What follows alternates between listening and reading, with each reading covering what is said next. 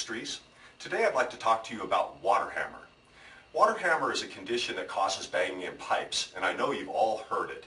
Basically what happens with water hammer is as we've got water moving down a pipeline, if we rapidly close some valve in that pipeline shutting off the flow of water, that creates a reverberation.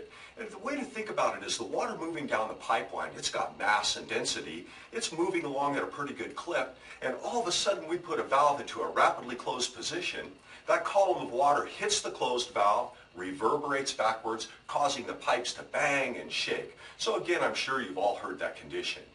Well, the best thing to do to mitigate water hammer is to slow down the closure speed of any valve that's creating that water hammer condition. But many times that's not possible. For example, flush valves, they tend to close fairly rapidly and they can create a water hammer condition.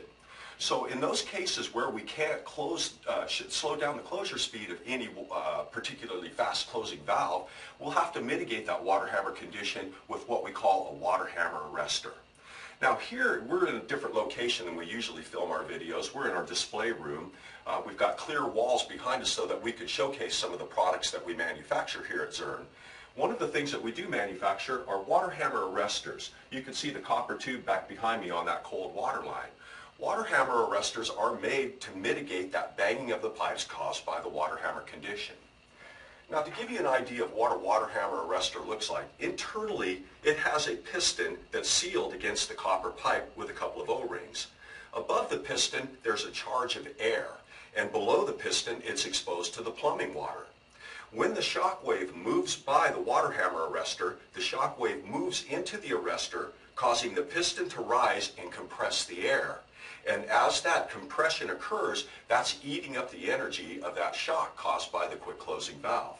Once that energy is eaten up, the piston simply relaxes and it waits for water hammer to occur again. So water hammer arrestors, again, they're relatively simple. They don't require any charging or any maintenance of any nature. In fact, they can be installed inside of a sealed wall. There's no need to have an access panel for them. With respect to sizing of water hammer arrestors, they're sized based upon the fixture units that we're going to protect against from the water hammer condition. So in other words, each quick closing valve has a fixture unit rating. We add all of those fixture units up on a given line and size the water hammer arrestor to handle the shock of those given fixture units.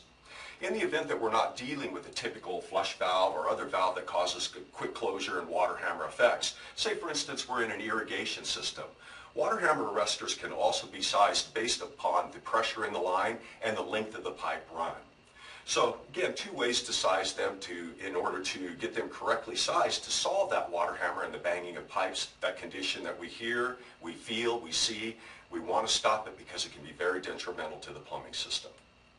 I hope you liked this video. If you enjoyed this video, please subscribe to our YouTube channel. For more product information or to speak to a customer care representative, please visit our website at zurn.com.